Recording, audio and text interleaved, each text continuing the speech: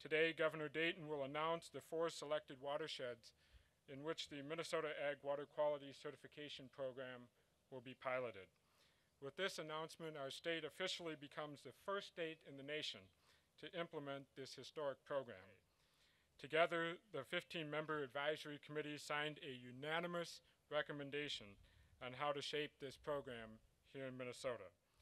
These historic steps create an extraordinary opportunity for Minnesota farmers to demonstrate their commitment to conservation and water quality by voluntarily accelerating the adoption of water quality best management practices. In return, farmers will be certified and receive assurance that they will not be required to implement new additional water quality requirements during their certification period.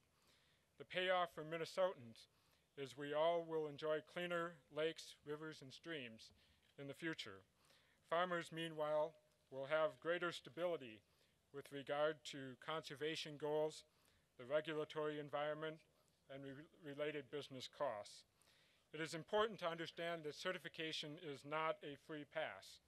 It does not exempt farmers from existing rules or requirements, but it does offer insurance against a moving regulatory goalpost in the future. Partnership and collaboration are key to solving big problems, and we value our partnership with the USDA. I look forward to continuing to work with you all on our shared priorities of safe food, clean water, and strong communities. Announcing today the very next stage of the Minnesota Agriculture Water Quality Certification Program, which is a partnership between the state of Minnesota, the United States Department of Agriculture, and the Federal Environmental Protection Agency. It's my honor now to announce the 4 pilot project areas selected to pioneer the Minnesota Agriculture Water Quality Certification Program.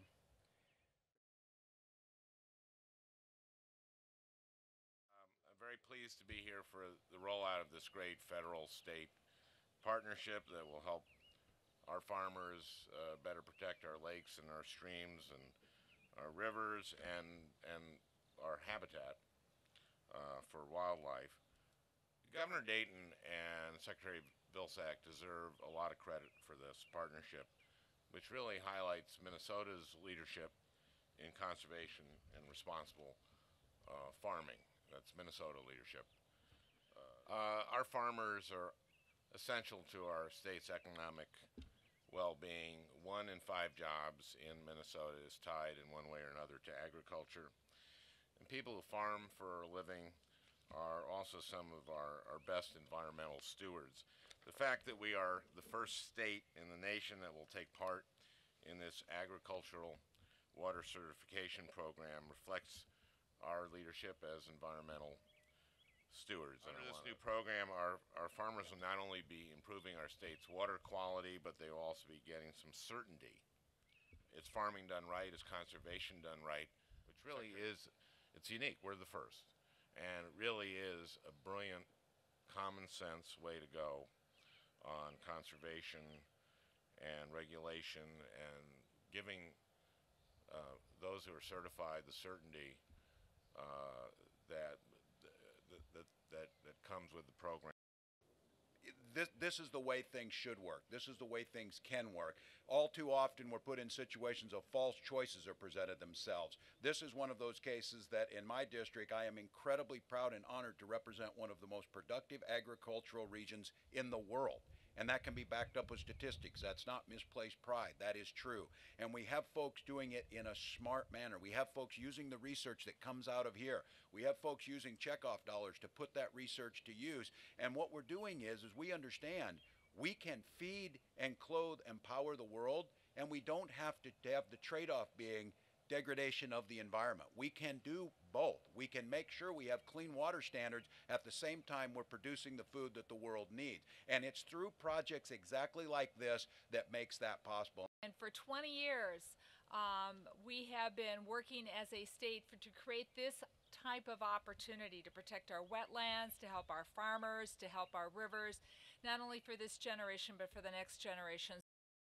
And I can't say enough good things about Governor Dayton and the Minnesota legislature and Commissioner Frederickson and the Department of Agriculture for the work and leadership that they have provided over the last year. And honestly, without their leadership and without the leadership of Minnesota's agriculture, this wouldn't have happened. But today it is happening. And I will tell you that it is really an important day because it launches not just a water quality certification program here in Minnesota, but it indeed provides an extraordinary example for the entire country and creates, I think, a new dynamic and a new way of approaching regulation. So often we hear criticisms of regulations, and part of the reason is that folks can never be assured that if they follow the regulation that the rules aren't going to change. And so there's a reluctance to invest. There's a reluctance to embrace what folks know is good for the land and good for the rivers. But Minnesota is now saying there's a different way, a new way, a more creative way to approach these issues that should encourage people to look at ways in which they can be even better stewards of the land. Let me talk about this program, what we're doing here today. I mean, 4 watersheds, basically providing resources from the state and the federal government. And our resources are coming from the EQIP program, and that will provide assistance, technical assistance for farmers to better understand what the resource is that they have and to assess what they need to do to help them design the appropriate practice and to identify best practices on that land, and then to monitor and follow up to make sure we're doing what we're supposed to do. It's extraordinarily important to have that partnership and that cost share element of this. Governor, as far as I'm concerned, I would welcome you picking up the phone today and calling my governor, Governor Branstad, and explaining to him that I was here and not in Iowa making this announcement.